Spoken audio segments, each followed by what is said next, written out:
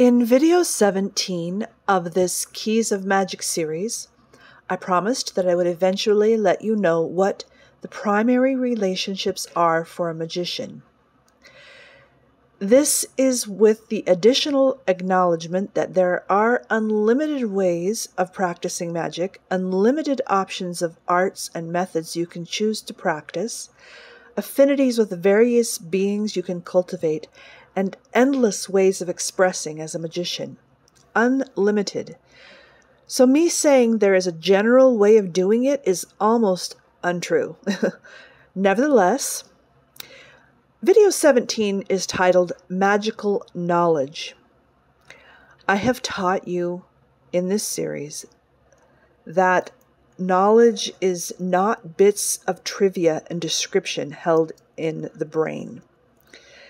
Knowledge is energy sharing, and therefore power sharing. Knowledge is connecting with another being, and therefore connecting into another being's magic so that you can also source it as your magic.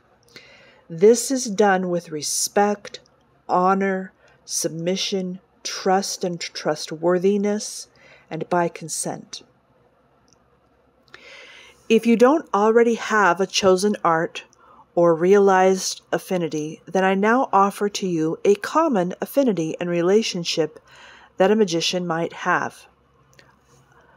And that is that a magician engages with the elements. A magician cultivates knowledge of elements. The elements may be framed in a few different ways. One frame would be the fire, air, water, earth elements. Another way would be the elements of the periodic table. Yes, the ones you learned in chemistry class. There may be other element frameworks, perhaps coming from cultural, ancestral, and indigenous ways of understanding the world. A magician might undertake engaging with all the elements and in combinations, or they might emphasize a relationship with one element, such as being a fire magician, or say a silver magician. The reason that cultivating knowledge and relationship with the elements is primary for a magician is because the most simple statement of what a magician is one who creates world.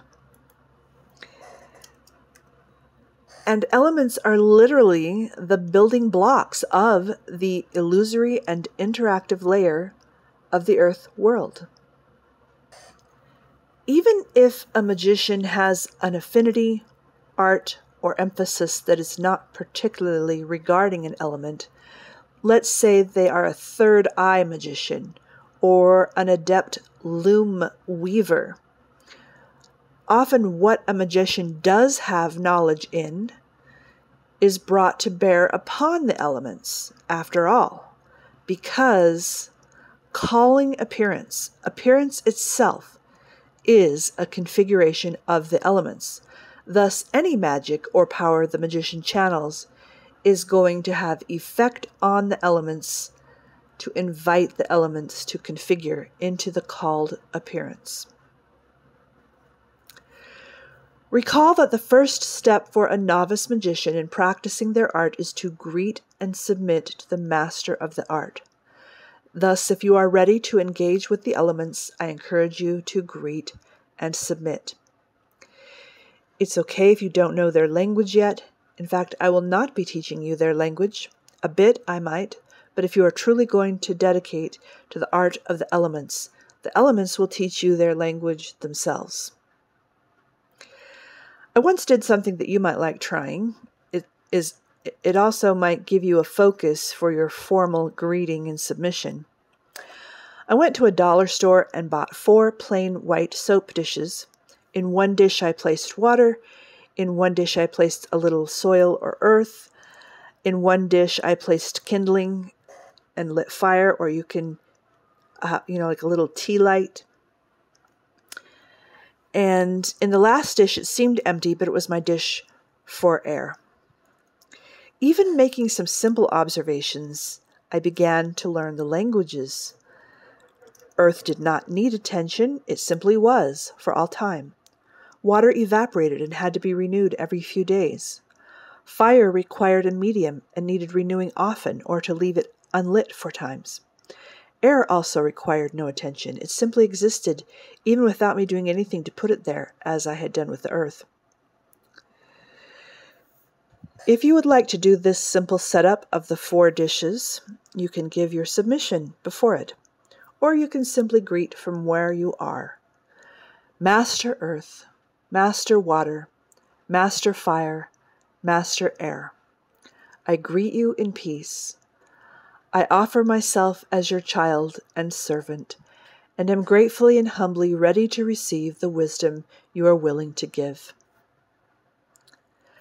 After greeting, be ready with your hearing and your observing, especially during your village exploration times, to be met and instructed and given bidding by earth, water, fire, and air, or whatever element or elements you have chosen. You may also want to find mentors, human mentors, that work with the elements you want to work with. These mentors don't have to identify as magicians, but if you find a mentor that is in love with an element, they will love to show an attentive student everything they know. You may wish to read stories, history, and technical information about your chosen element or elements. This is all in a spirit of receiving, not of doing anything yet. By the way, as a novice, you will be clearing or purifying, as well as remaining observant and receiving from your ground state of emptiness or neutrality. There is no doing magic as such yet. A novice has not heard enough to yet speak. I'll see you in the next video.